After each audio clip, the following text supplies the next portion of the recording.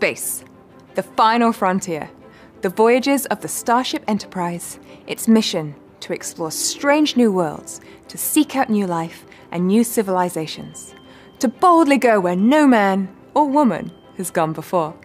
I grew up watching Star Trek and Star Wars, reading superhero comics and science fiction books, immersing myself in a fantasy world of future technology and superpowers, and dreaming of exploring the undiscovered. As I reveled in my love of science and engineering, I found myself attracted to developing new technologies and researching new science. I dreamed of a day when I could create things that would actually beam up Scotty. While following my passions, I fell in love with a discipline called nanotechnology, a futuristic science that is everywhere and yet totally invisible to the naked eye. So what is nanotechnology? It seems to be a word that most people think means very, very small. But technically, 1 nanometer is 1 × 10 to the power of -9 of a meter, or 100,000 times thinner than the width of your hair. 100,000 times thinner? That's 1 nanometer, and the size of things that nanotechnologists create and push around every single day. What's ironic is to do this, we actually need very, very big machines to do very, very small things. When we class something as nanotechnology, we as scientists state that it should have at least one dimension of 100 nanometers or less, although many things are getting through the cracks by being slightly bigger and still being called nano. Nanotech is fascinating as we create materials with different shapes that have massive surface area to volume ratios, which is resulting in some very unique properties. Gold is a great example of this. At the big scale, gold is gold in color. But at the nanoscale, gold can be red or even blue. Medieval artists knew this because this is where the origin of the color red in red stained glass windows comes from. Other properties such as hardness and softness, or what us engineers call stiffness, these also change, as well as electrical, magnetic, and light reflective properties. In a world where we thought we knew about most of the materials we could make things from and how they behaved, nanotech has opened the door to taking the same materials, making them much smaller, and watching them behave totally differently. Now, I understand when people come to me because they are scared of nanotechnology. I mean, our lives are filled with movies and TV shows showing nanotechnology to be bad.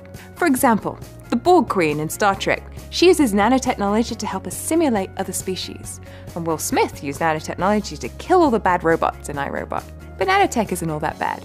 And some of it is very, very good. Let's take your phone, for example. Less than 10 years ago, my phone only had one app. It was a great app, and it was called Snake.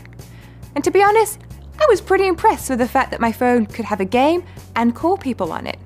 Obviously, we look back at these outdated phones and see how primitive they were to our current technology. Now I expect my phone not only to come with games, but also run my diary, tell me where to be, play music for me, order some food, and maybe check my emails. Oh, and I think some people still use it to make calls. This massive supercomputing capacity, which 30 years ago would have taken up the space of a room, now sits happily in my pocket. The reduction in size of the electronics behind this is due to nanotech. We're all carrying around nanotech with us every day, and I think you'll agree, it's helping you, not hindering you. So the question of whether or not you have touched nanotech today is usually an easy one. If you have a smartphone, the answer is yes. But also, if you've applied sunscreen or moisturizer, you've also touched nanotechnology. Sunscreen used to be white in colour, and you could see this as a white hue left on the skin. But thanks to reducing the size of the titanium dioxide particles from micron size, where your eye could see some of the light reflected off the particle, to nano size, where your eye can't resolve this, sunscreen now blends in, seemingly invisibly. Your razor blade, which you may think is just made from metal, also has nanotechnology on it. Sitting on top of that metal surface is a nano-thickness coating of a material called DLC, or diamond-like carbon, which keeps the blade sharp and gives you a much closer shave. So are we living in a superhero movie yet? How long until we can shoot lasers out of our eyes like Superman? Well, the answer is not quite yet, but we can start to add electronic technology to surfaces such as contact lenses. Right now, the science is being used for bad by helping poker players to cheat by wearing lenses that allow marked cards to be seen.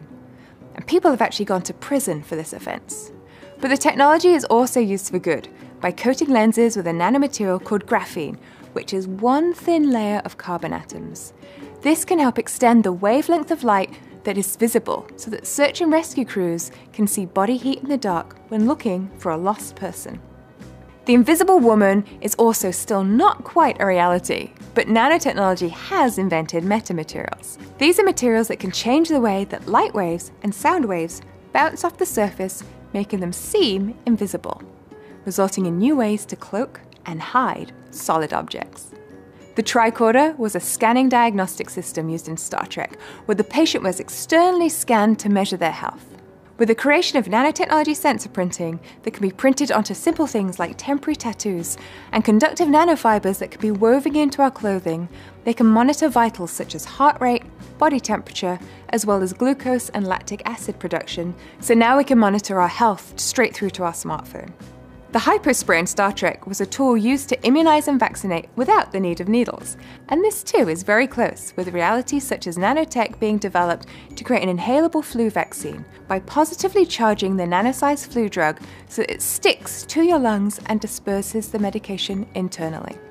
My childhood dream of climbing walls like Spider-Man is also about to come true, as we use nanotechnology combined with biomimetics, the science of copying nature to create artificial gecko feet. Geckos are amazing creatures, and their feet are so sticky that they can hold their whole body up on just one toe. But their stickiness isn't due to a glue. Instead, it's from millions of nanohairs on their feet, which results in countless bonds called van der Waals bonds. On their own, they're very weak, but lots of them together are strong enough to support large amounts of weight. By copying their feet and using a technology called 3D printing, we can now create the power of sticky gecko feet, not only so that I can climb walls, but so that medical robots can hold delicate objects for the patients that they are caring for. And finally, the book that convinced me to become a nanotechnologist, Prey by Michael Crichton. Not only did it change my life as I became fascinated reading about rogue nanoparticles that were invading people's bodies, but it also moved my research into looking at nanoparticles for medicine. We can now create nanoparticles and coat or functionalize them with antibodies and then let them loose in the body. They hunt and they seek out the protein matched to their antibody coating, which in our case comes from cancer cells. This creates a new way to target these cancer cells and makes them easy to see by getting them to glow in the dark, or what we call fluoresce, by using a special type of light. The next step is to actually heat up these nanoparticles so they kill the very thing that they are attached to. They are attached to cancer cells, and this gives us the ability to directly target and kill cancer cells without affecting other parts of the body. And this is one of the things I'm most excited about in the world of nanotechnology. And so, as a nanotechnologist, I and my fellow researchers are boldly going where no man or woman has gone before, and showing that small things are shaping a really big future.